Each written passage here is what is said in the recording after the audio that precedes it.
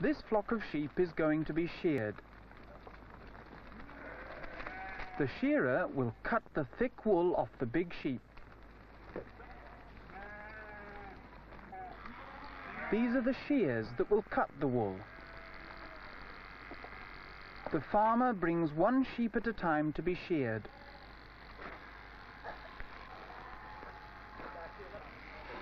The sheep shearer works very fast. He can shear 200 sheep in a day. The electric shears make a buzzing sound.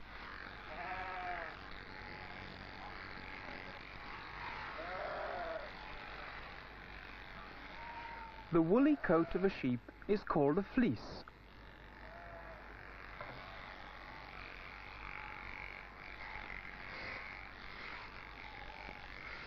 Look how clean the fleece is on the inside.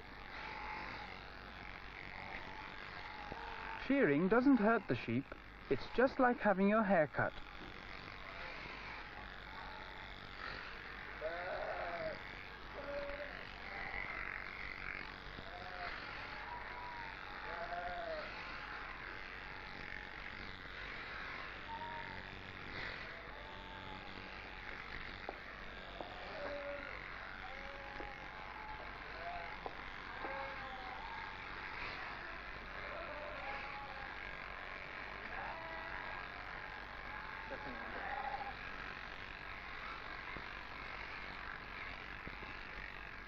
The other sheep wait for their turn.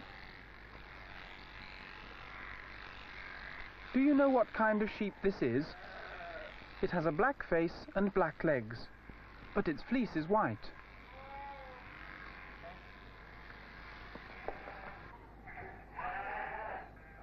Now the fleece must be rolled up. Watch how the farmer folds the fleece.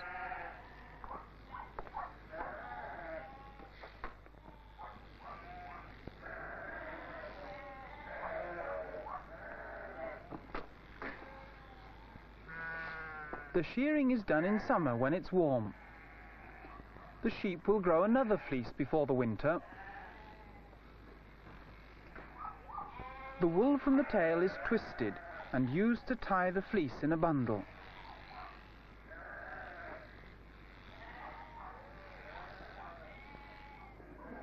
The farmer gave the class a fleece to use in the handwork lesson.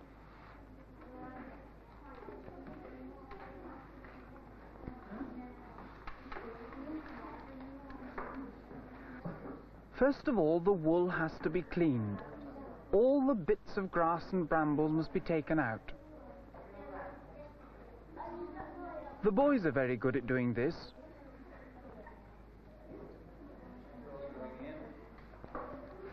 Next, the wool is combed or carded, ready for spinning. This is done with two carders. They're like wooden bats with wire teeth on one side. The teeth stroke the wool until all the strands are going the same way. They make a scratching sound.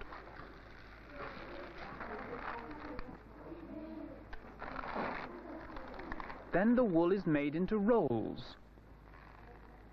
Now it's ready to spin. Spinning twists the wool. This is a very old way of spinning, with a spindle.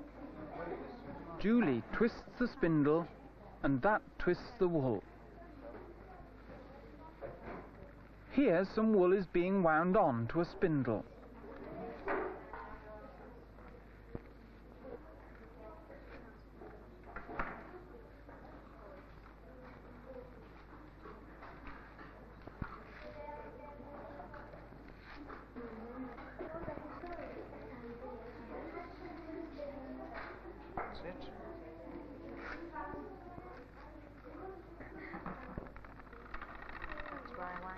This is another way of spinning, with a spinning wheel.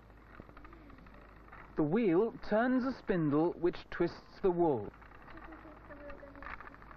The spinner moves her foot up and down on a pedal and keeps the wheel turning.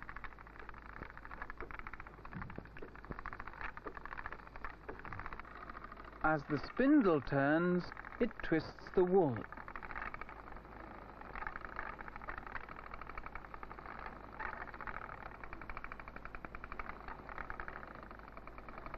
Listen to the sound of the spinning wheel.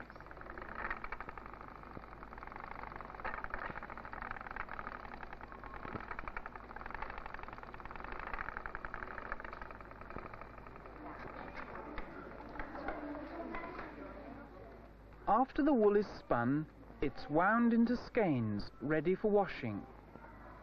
The wool has to be washed because it's oily and dirty.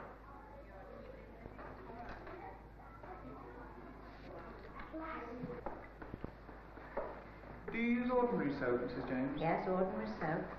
This is a bit of toilet soap, actually. We have to have around. Is the water very hot? Just hand warm.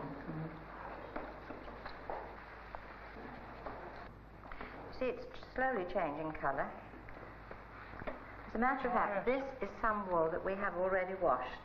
Wool we have spun ourselves. It's very white, isn't it? Children have done. And this is some we have tried to dye. Very pale pink.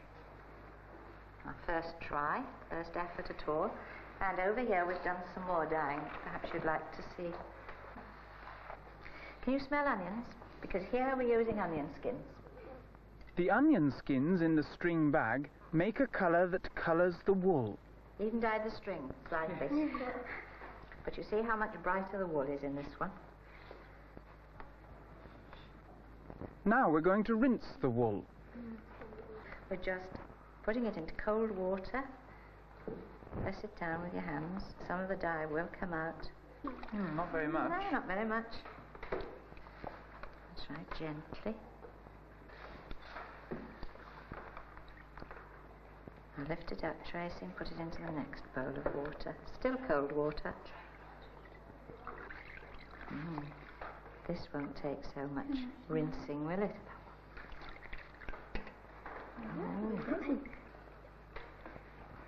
It's really an orangey colour, isn't it? Right. Quite ready, I think, isn't it? No, we won't need any more cold water, will we? Squeeze it out, Maria. The wool will be dried, and then it will be ready to knit or weave.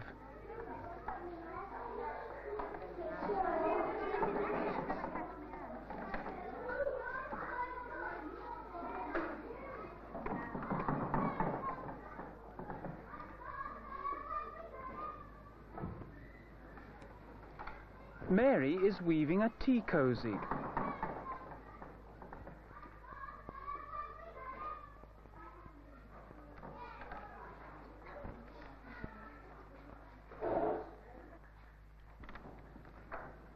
And Pamela is making a mat.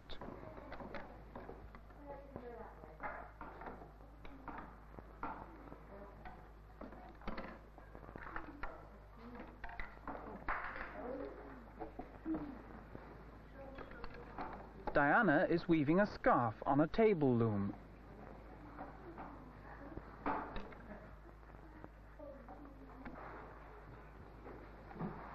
And on another loom, Janet is weaving a belt.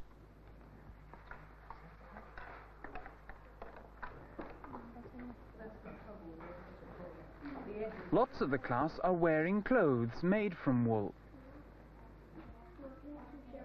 So next time you see a flock of sheep, remember,